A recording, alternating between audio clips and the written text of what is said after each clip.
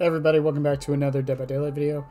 So today we're going to talk about the new game mode. Now, the new game mode isn't out yet, but I do want to give some thoughts on it before it comes out and maybe come back to this video afterwards and see if they've changed it all. First thing is I am glad it's in its own queue, because if it wasn't, I was going to be very, very, very upset if we were forced to play this the whole time. Not that I don't want it in the game, I'm just glad it's an option, not the guarantee.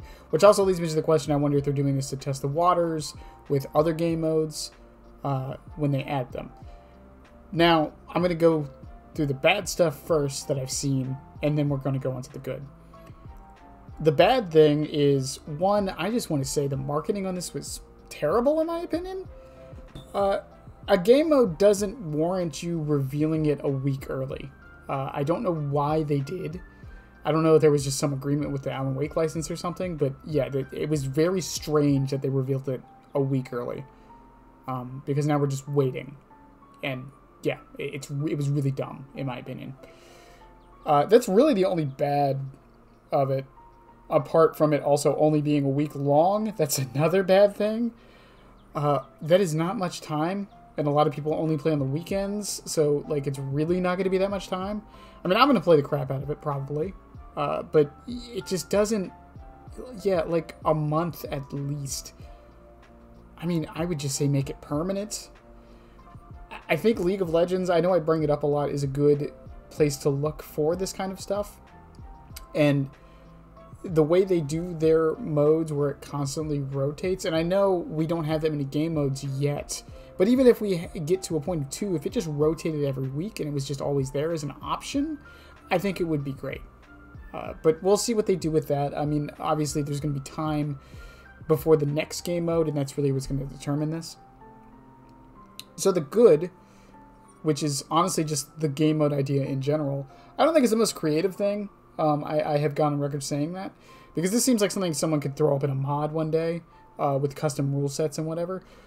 But the general idea is kind of cool. I like that it affects both sides.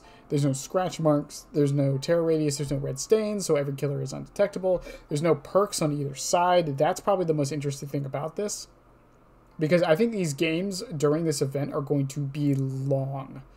And I don't mean like super long, but the fact that the survivors can't just see the gens in the distance, the fact that there's no slowdown or speed up perks on either side is going to be very interesting. And also the fact that the survivors can't bring items in, which means that they have to go to chests, which is going to add a whole other variable to the whole thing. That alone right there I think is going to change up. And I hope there's some things we learn from this game mode. For example, the items only being in chests I think is a cool idea. I've been always of the opinion that the base items are fine. It's the add-ons that make them bad, and I would love the add-ons to spawn in chests around the map instead of you being able to just put them on. Or maybe just have them guaranteed to have better add-ons. Whatever. And the whole idea of making the entire game on both sides stealthy, because I think the problem with stealth is usually, one, you're going in not expecting it, and two, it can be very frustrating, which is going to be the interesting thing with this.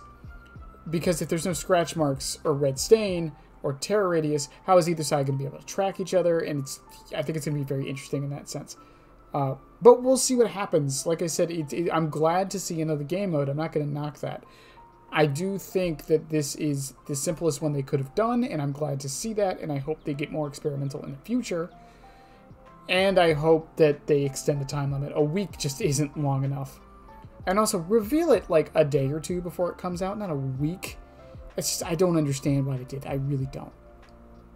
In any case, tell me what you guys think about the new game mode. Once again, it's not out. This is just first impressions. I'm curious if my opinions will change on things, especially on the concept being, quote, interesting, in my opinion.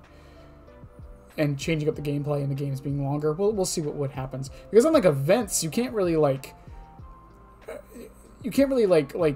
go super hard in this, it seems. Like, you can, but there's a lot of countermeasures with how it works that I think is going to stop some of the more sweatier gameplay, right? You can't just know where every gen is. You can't just gen rush off the bat with perks. You can't just run for slowdowns, you know what I mean? There's nothing to, like, stop that side, or there's nothing to make that side of the game come out during this, unlike during events where people can still do that, you know.